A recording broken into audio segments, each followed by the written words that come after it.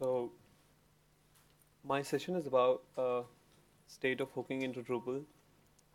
There are talks that you know we are slightly slowly moving from hooks, the procedural hook system, to object-oriented hook system that we have technically you know borrowed from Symfony, I would say. We would be using Symfony 2 event dispatcher component for hooks in Drupal. So we're already on the track. How soon we can get there would mainly depend on the effort and prioritization of this thing by the community. So there are many other more important and I would say, important issues that need to be taken care of right now. So this may not get that much of an importance, but it surely will get there. We would eventually have the traditional hook system replaced with the object-oriented event system. So, brief intro about who I am. My name is Nida Ismail Shah. I am a developer at Acquia. It's been 2 years now that I've been with Acquia. I left college and straight joined Acquia. This is my contact info. I come from a beautiful place. It's Kashmir in South Asia. So I uh, I encourage you to visit us, read about it. We have a Drupal community, Drupal Kashmir as well. Uh, Google it and find ways you can come and contribute. So an overview into what I am going to be talking about.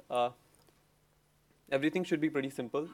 Uh, we'd basically be looking into what hooks are and why they were used and when do we use hooks and what for. Uh, then we'd move to state where we are currently. Uh, what, sorry, something, yeah, what's up? What's up with hooks and what about events? Since we are using events for some things in Drupal 8, we'd be looking at how we can do that for our custom things and what all we can achieve with events right now and where we are still using hooks in D8. Then we'd also be exploring a bit about Symfony Event Dispatcher, basically the same thing, how we can, not sure what's wrong, how we can use and explore the Symfony Event Dispatcher component with D8. And then, as I mentioned, we are not yet there. There are still, hooks are still there in D8. Then if you really don't like Symfony or you don't like object-oriented for reasons I cannot imagine, then you can still use hooks in D8. We'll be looking at that as well. So mainly, transition from Drupal 7 to Drupal 8 has been interesting.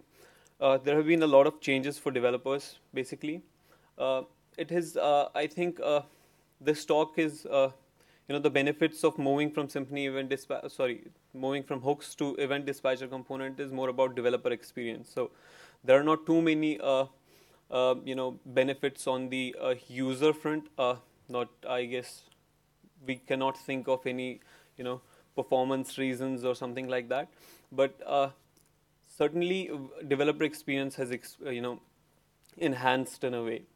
So Drupal 7 to Drupal 8 journey has been a procedural to object-oriented way. We have imported or used Symfony components, dependency injection, service container, and event dispatcher component.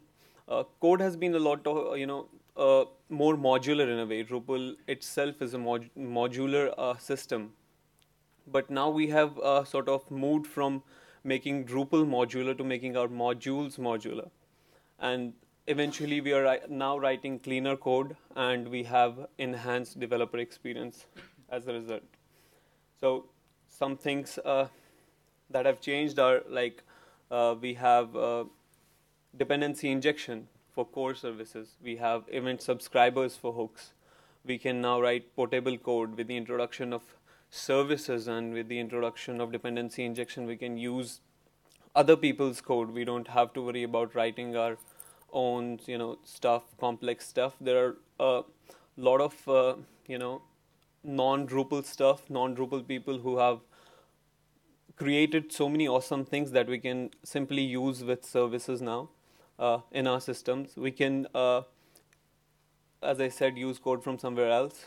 And unlike Drupal hooks, we can now write events that can be, unit tested.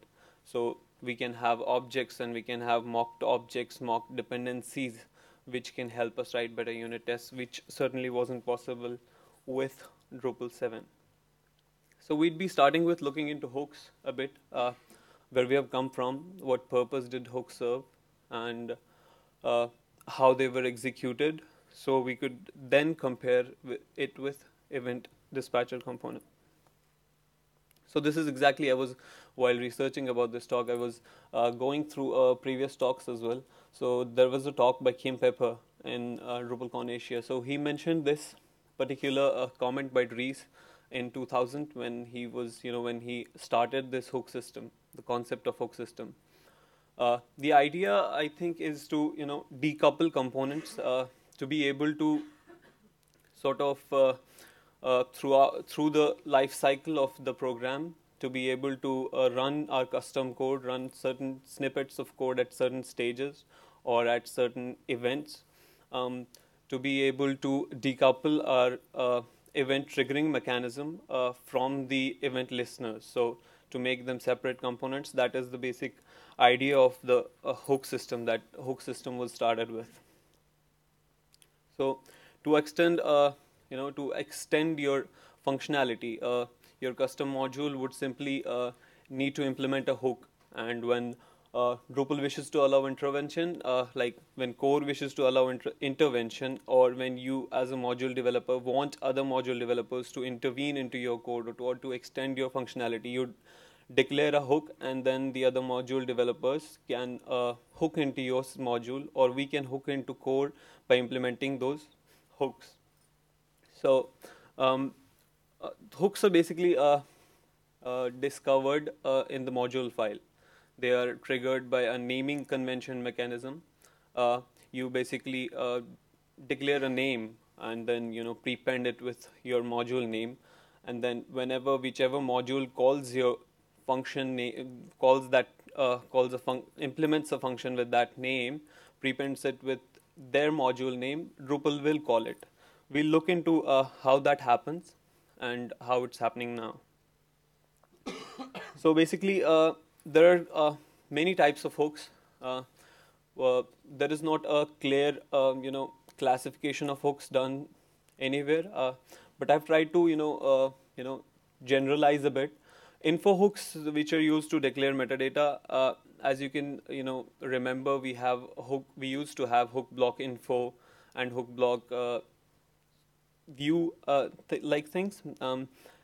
So those info hooks, I think now we have gotten rid of them in D8.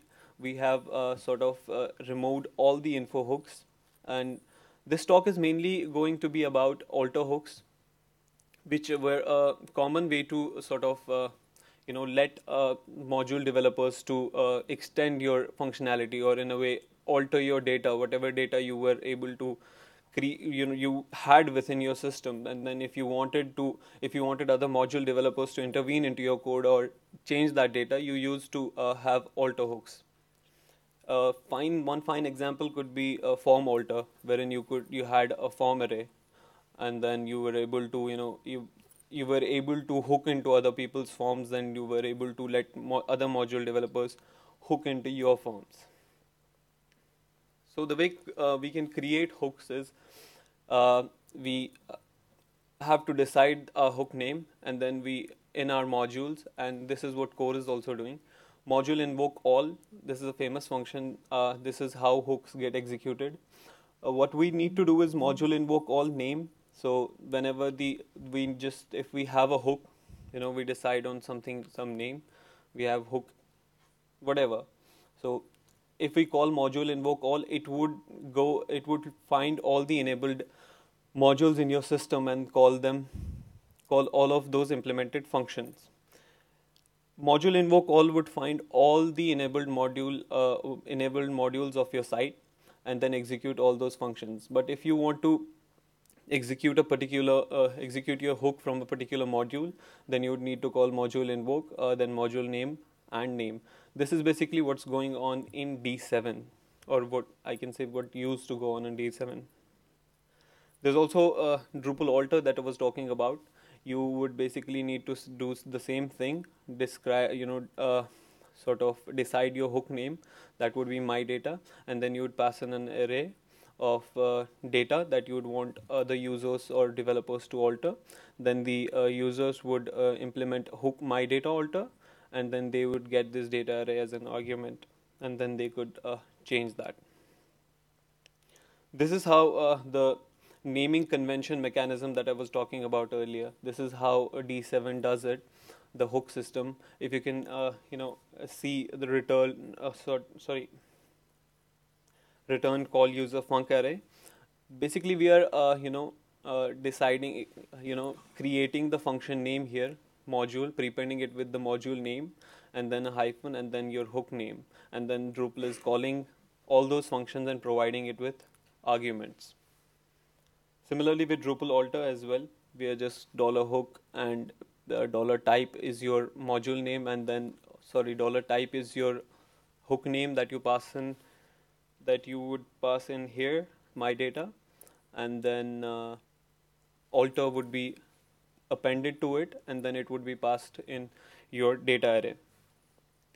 An interesting thing was to manage the order of execution of your hooks in D7. So again, what Drupal used to do is use its own hook system to decide the order of execution of its hooks. So we used to create a Drupal alter module implements, and then pass in the array of the hooks, or this implementation array has all the hooks mentioned in it, keyed by the module name. So basically, if you wanted to alter the execution, if you wanted your module to a hook from your module to run before another module, so you would go to this array, you would implement this hook module implements, and you would unset your module, unset the element, keyed by your module name, and then you would append it to the last, so that your module the hook from your module gets executed last. So the state, this would be mainly about where we are. All the info hooks are gone. Info hooks are replaced with either annotations or YAML files. As you can see in hook block info, we have an annotation block that replaces the hook block info. Hook init, hook exit, hook boot are gone. Alter hooks are still there. Form alters and other alters, they will be are likely to be replaced with event listeners, I can say. There are some D.O issues that have these conversations going on to prioritize this transition from hook system to event system eventually. But then that would be up to the effort that community gives, and the progress of those issue queues. We can that way we can I think get an answer to when we would be able to finally replace the hook system with the event dispatcher component.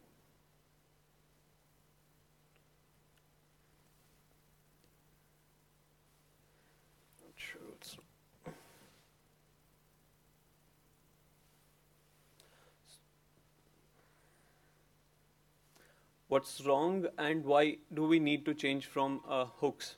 So basically, hook block info. Block hooks are a perfect example of to analyze what's wrong. So we have 4 block hooks: info, view, configure, and save. Whenever we want to declare a block, we have these 2 required hooks: hook block info and hook block view. But then out of these 4 hooks, we are, it's not clear as to what's really required to implement to declare your own block, which is something that we have managed to do away with in D8. We have a block interface blocks are being basically managed by plugins in D8. We have a block interface, and then we have build array if you want to, that would determine the output of the blog. And if you need a configuration form of your blog, then you have this function within your interface block form within the block base object, and you have this submit function as well for your blog form.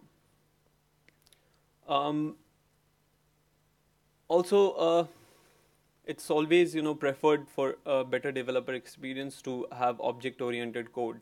That way, your code is as I already said, remains highly modular, and we are able to write unit tests. We are able to better decouple our components. Suppose if you have a form submit function, and if you want to do so many things with with the collected data from your form, you want to email them to someone, you want to save them to database, you don't have to worry about how to get the database connection and how to store that value to the database actually. And with object oriented, with this decoupling possible now, you don't have to worry about managing your mailer or something. You don't have to worry about how we can email that to. Only thing you need to worry about is your form getting submitted. Your submit handler only needs to worry about submitting your form. So that basically gives us better code reuse as well. We don't have to duplicate code. Basically, we have so many hooks that are eventually doing the same things. So once we have decided on some basic configuration, we can reuse the code by extending our objects and stuff. And also we can we have with object oriented, we can mock our tests, we can mock our objects and then give better room for unit tests as well. So what there's some simple comparison between events and hooks. Events are obviously object oriented, easy to write, extensible code. And one thing that was not possible, clearly not possible with D7 hooks was that, or D8 hooks as well, was to stop propagation of a particular event from going further. You had no control over deciding on when to stop a hook implementation.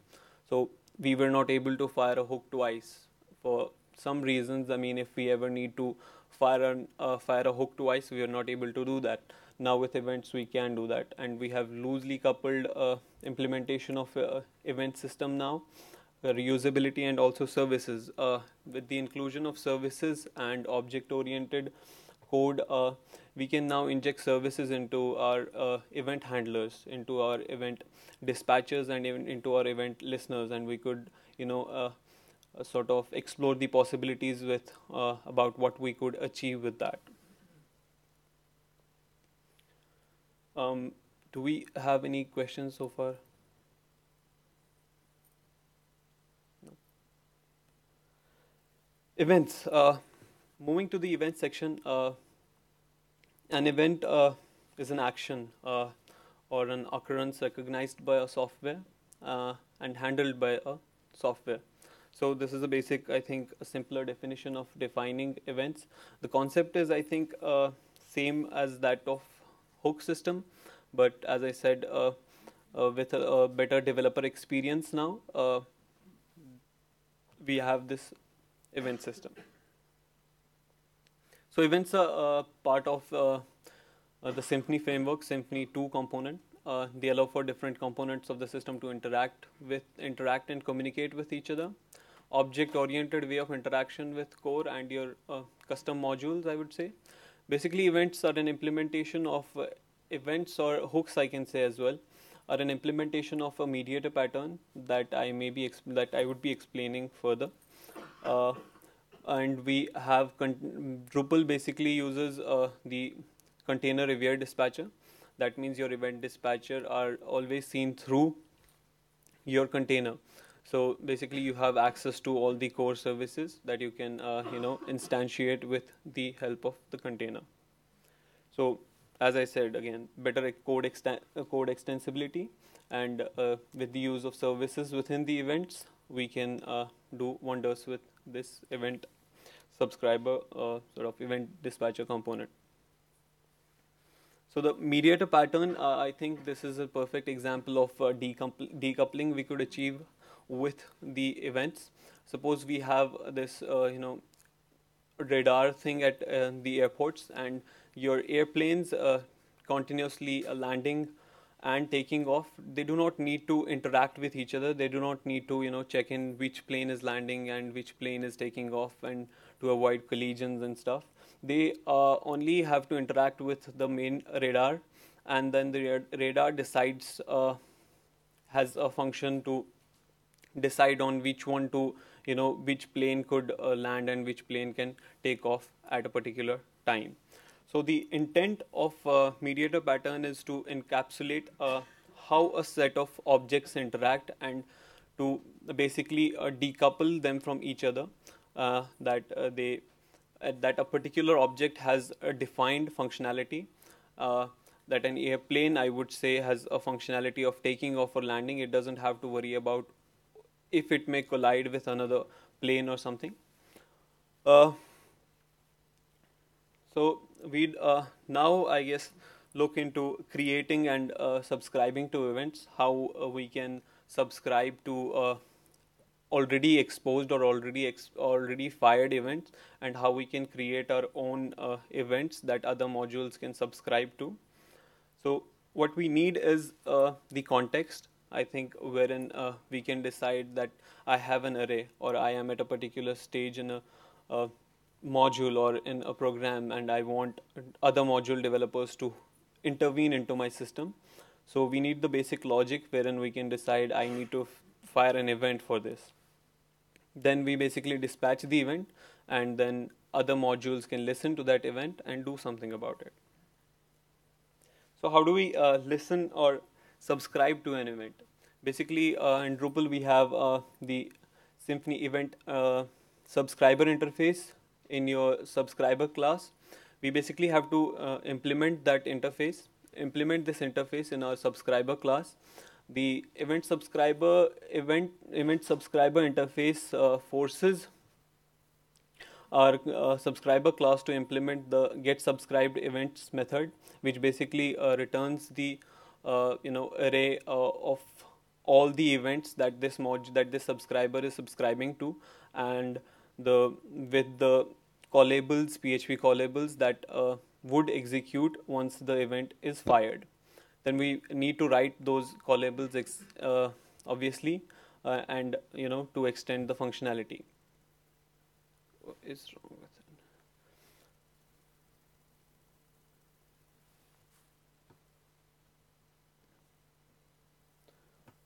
Then we also need to declare the event subscriber as a service, so the container could instantiate it automatically. This is the event.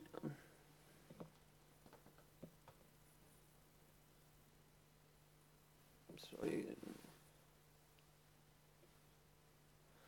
This is the event subscriber interface. This is straight from the core, so I have tried to maintain that thing. Basically, it forces the if you're implementing your interface, it forces the subscriber class to implement this get subscribed event method, and this is from the config factory subscriber class from core as well. It is basically subscribing to events, config events save and config events delete. So we have this events array keyed by the constant that represents the event, and basically we have the on config save and on config delete callables that would get executed when this event is fired by the config factory. Then also we have this event subscriber. Basically, we have our event subscriber config factory that implements event subscriber interface.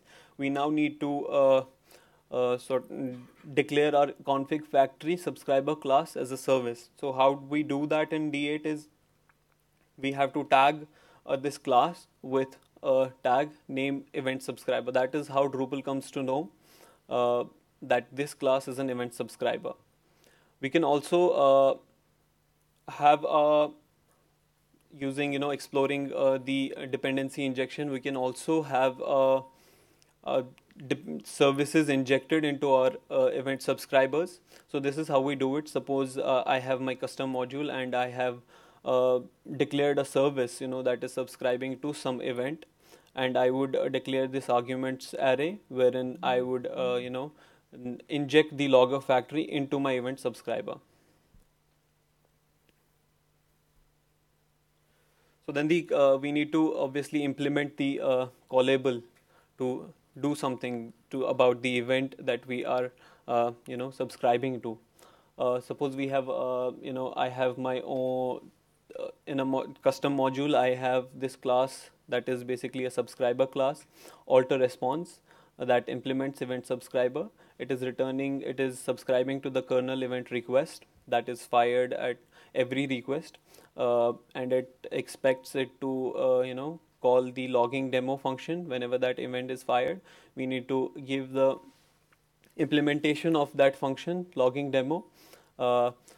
This whatever the callable that we are implementing would receive the event object as a parameter by default, so as an argument by default. So uh, this kernel event request is a get response event. It is basically an object of this class. So our custom this callable gets the get response event object as a argument. So the order of execution is simple in event dispatcher component as compared to Drupal hooks. So what we require to do is this array. Whatever this array that we return from the get subscribed events takes in as the parameter a priority parameter. So the higher the priority, the events that have higher priority that get executed, sorry, callables that have subscribers that have a higher priority get executed first, and those that have lower priority get executed afterwards. So summing up the listening process, we define a service in our module, tag it with event subscriber. That is how Drupal comes to know about our event subscriber. We define a class for our subscriber or a subscriber service that has to implement event subscriber interface. Then we implement the get subscribed events from the event subscriber interface, and then return a list of all the events that we are subscribing to, and what all methods and with what priorities they should get executed. And then we obviously write those methods, write those callables that we want to execute once the event is fired. Now we'll be moving to dispatching process, how we can create our own events, and how based on some context we can dispatch or fire that event. Static event class. This is from the this is from the Symfony event dispatcher component. Basically, the static event class does nothing. It only assigns a special constant for your event so that developers can better know what the event is all about.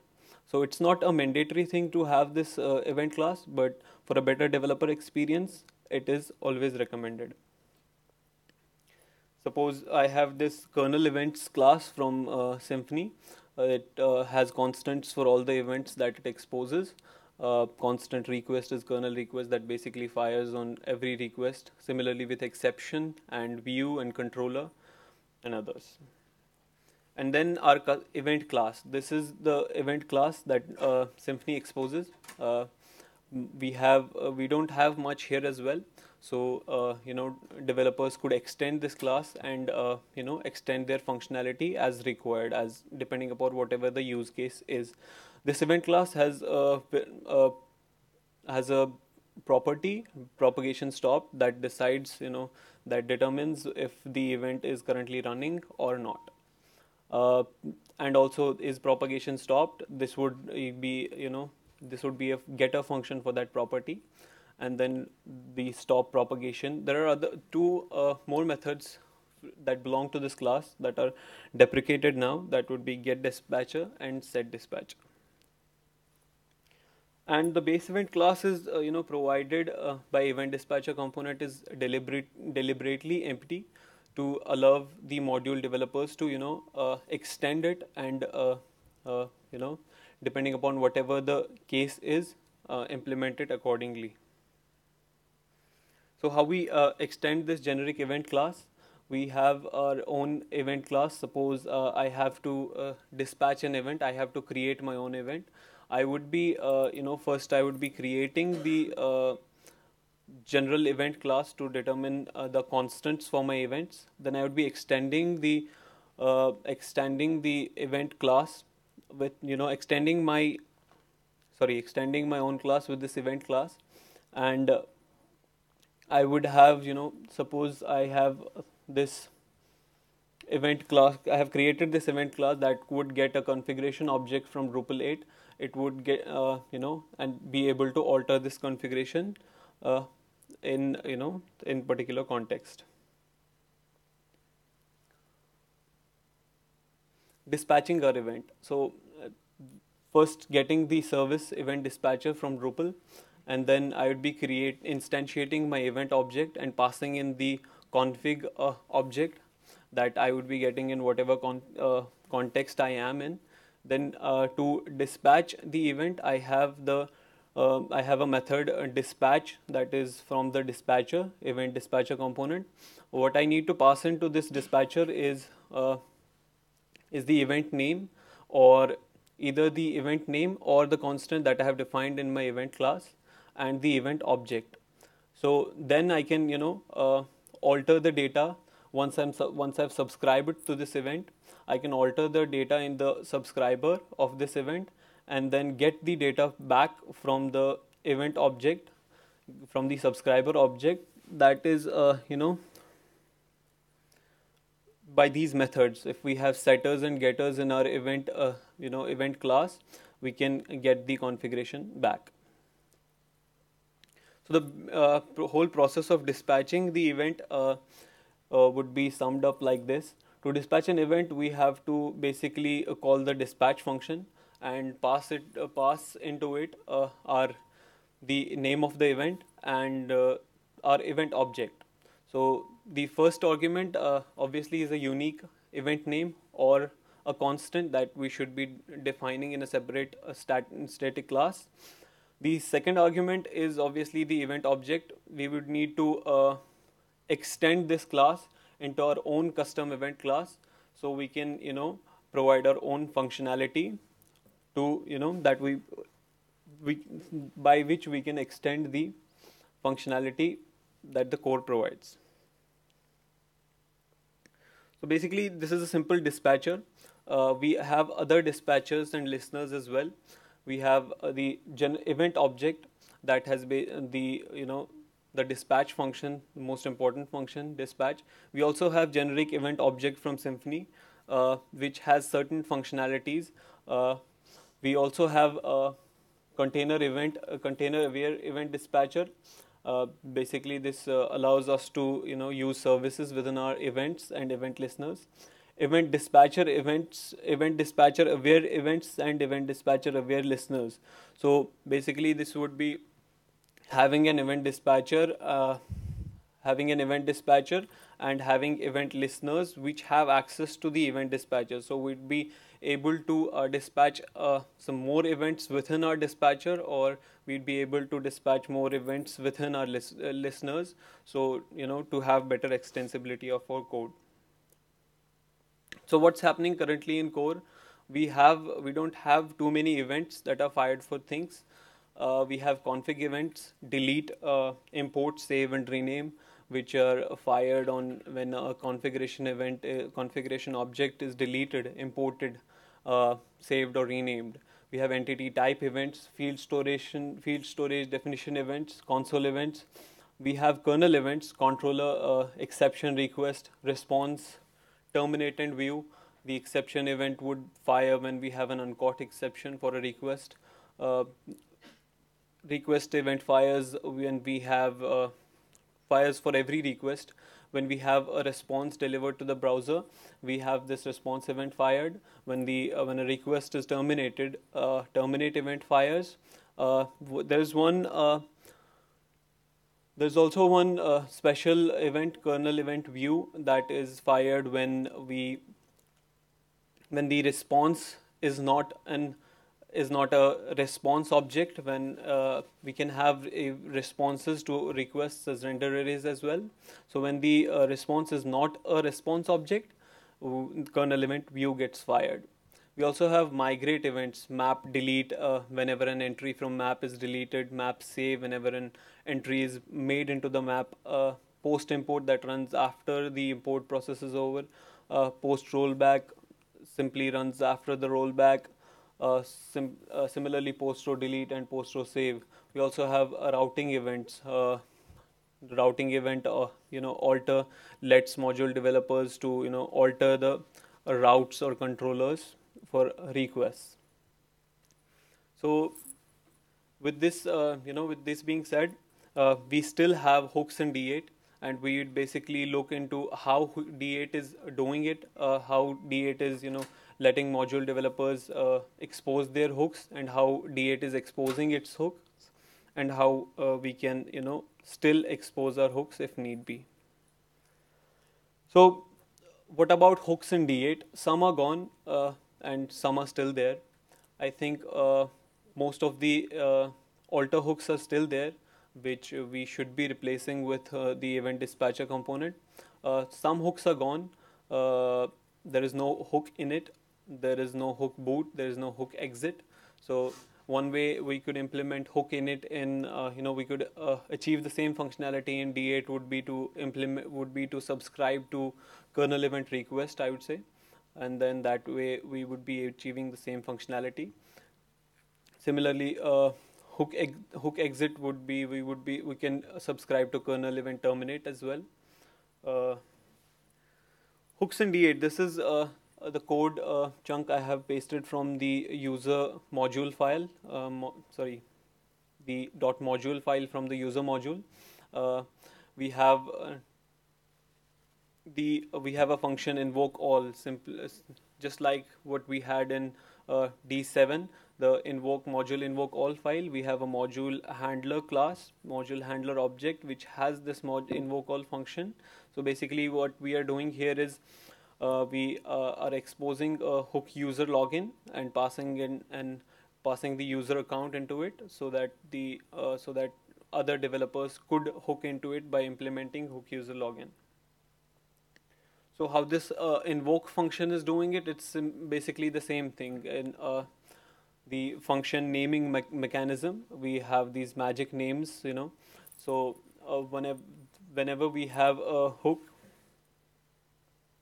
invoke all user login, and then we'd be passing in the user account. User login is the hook name that we have to decide. Just like here, $module is the module that would be implementing this hook. The $hook is the name that we decide. So for this user login hook, the function name would be your module underscore the hook name, your module underscore user login, and it would be getting the user account as the argument. And if we are invoking our hook from all the modules, we'd be needing to call this function from the module handler class. This again does the same thing, function module underscore hook name. This is the event. This is the function regarding the alter hooks. Alter function from the module handler object. So this again does the same thing.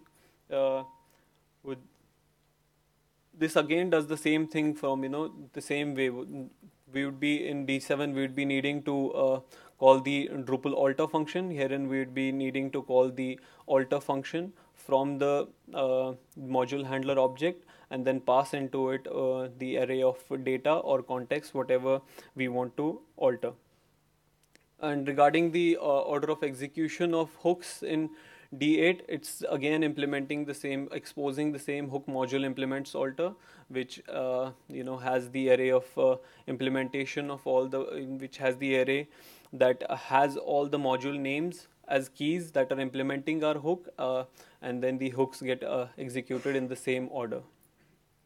So to alter the execution of hooks in D8, we would simply be, we'd again be needing to implement this hook module implements alter. So how to again how to alter if we had an array of data and we wanted other module developers to alter our data.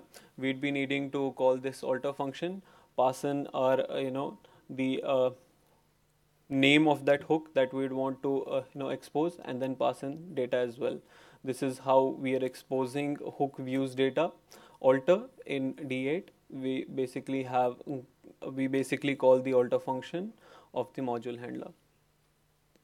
So summary, if you are the basic question is if we should be going with hooks or events. If you're writing your custom module, I think we should definitely be, if you need to expose something, if you need to allow other module developers to hook into your system, we should definitely fire an event.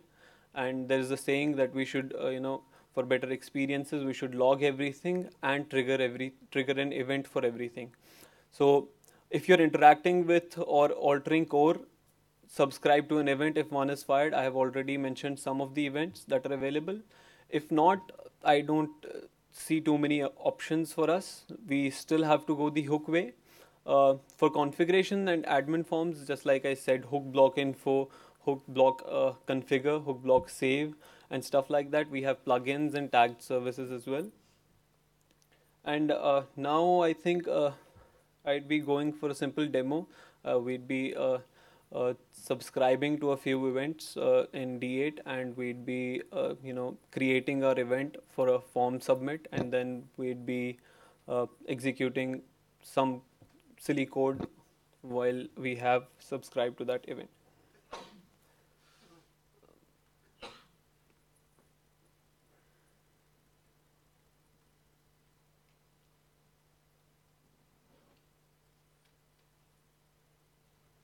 So basically, I have a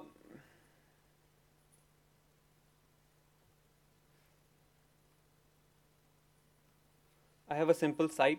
I have a simple controller written for this page. It returns the render array. I also have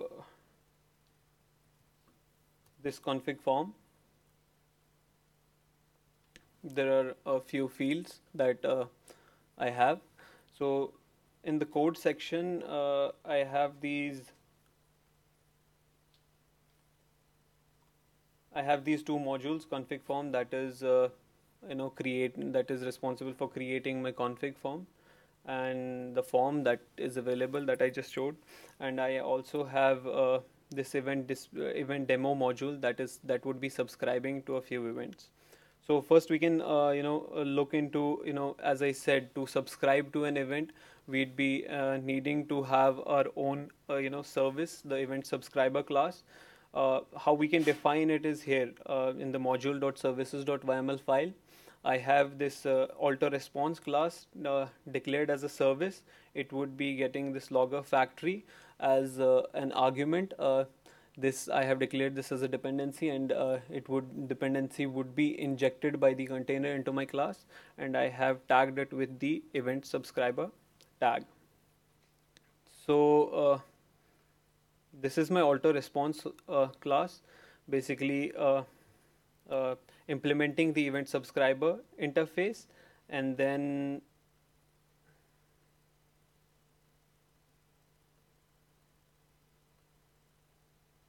implementing the get subscribed events method from that interface, and then returning an array of various events that we can subscribe to.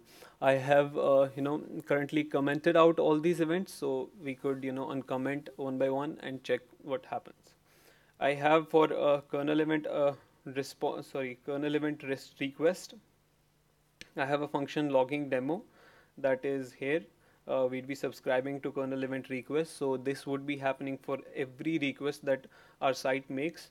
I am currently fetching the path from the request object that we are visiting, and uh, you know, uh, I'd be logging that path into the Drupal logs. So how we would be logging that with the help of the dependency injection. Uh, the injected logger factory object would be helping us to log the path. So let me just clear cache.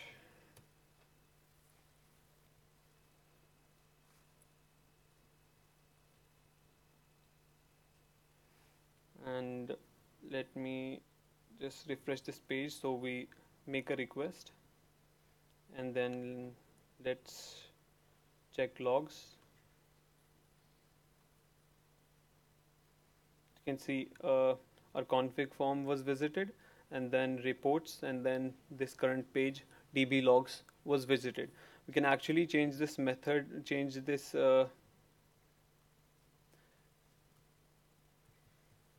to better check if it's executed, and then I can refresh this to make another request and then check the logs. This page was visited just now.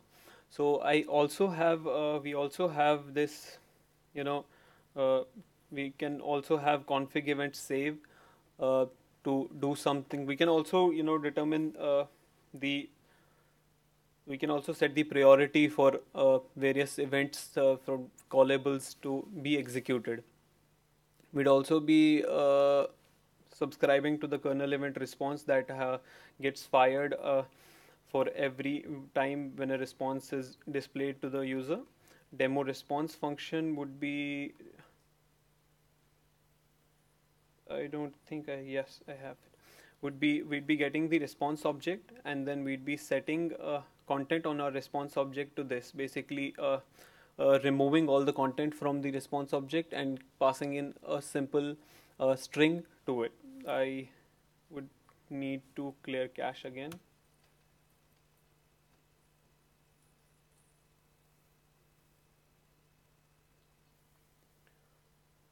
So for every request, I should get a simple string. So we can actually change the string and check if it is basically coming from here only.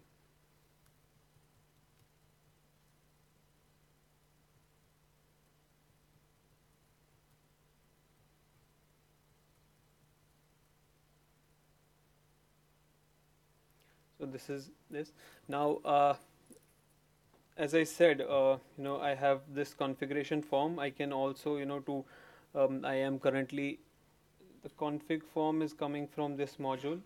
I have a form, I have a few fields declared in this form, and I also have a submit handler for this form. I am storing the values from these fields into the configuration.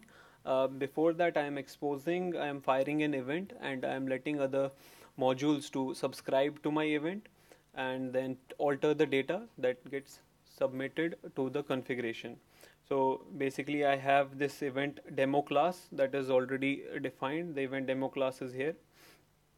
Event demo class extends event, so it would basically have the access to dispatch function by which it can dispatch the event, and then I have some getter and setters for the configuration that it needs to alter, that I want other module developers to alter.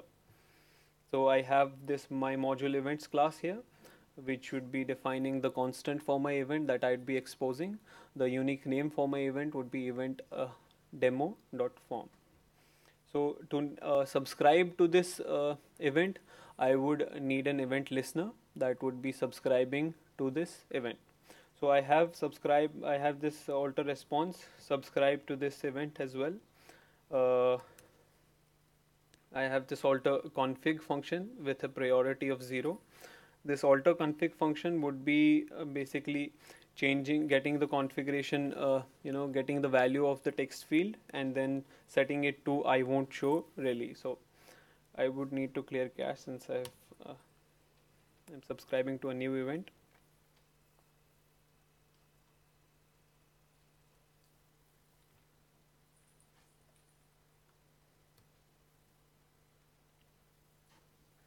So I have this. I can change it. I was altered. I can change the video field and then save the configuration, and then it would basically, override the value that I had submitted in the submit function and that I'm overriding in my custom module. I can change it here as well to check if it is coming from here only.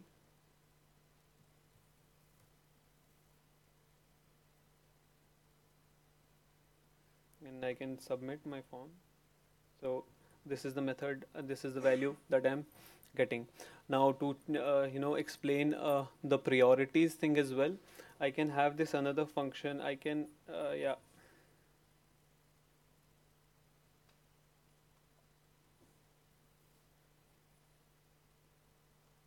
So I can basically, subscribe to an event from the unique name as well, and also from the, the constant as well. So I have these two functions subscribing to the same event, alter config with a priority of 0. So I can just comment it out. I have these two functions, alter config again and config again, alter config and alter config again, subscribing to the same event with a different priority. So with the higher priority of 10, the alter config function would be executing first. This would be executing first and setting the value to this.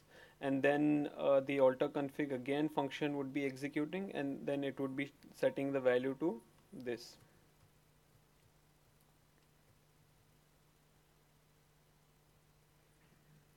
I might need to clear cache.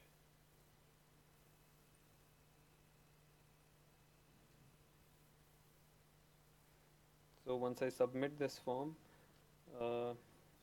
we should get the previous value.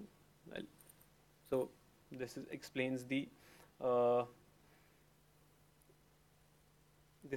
priority thing as well.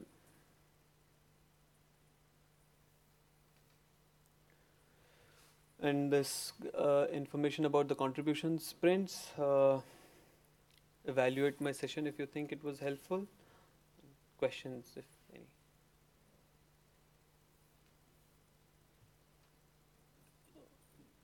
No questions? Yeah. You showed the book use login book. In my opinion, that's one of the most eligible ones to be replaced with an event. Event use login. Do you know if there's any plans for? Like I said, it really depends upon. I mean, because it would require, some effort to replace all of the hooks with, events.